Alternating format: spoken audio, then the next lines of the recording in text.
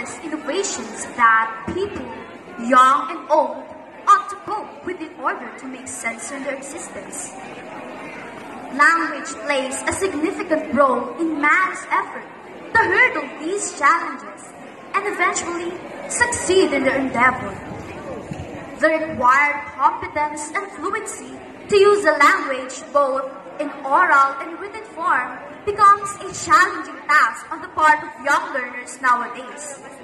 Students make a challenging effort to finish a writing composition and oral defense in English. This is quite alarming because English as a subject was in the school system since time immemorial.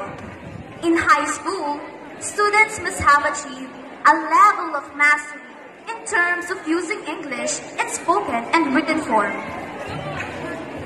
This language seems to be a determining and qualifying any applicant for a job or in any field of work.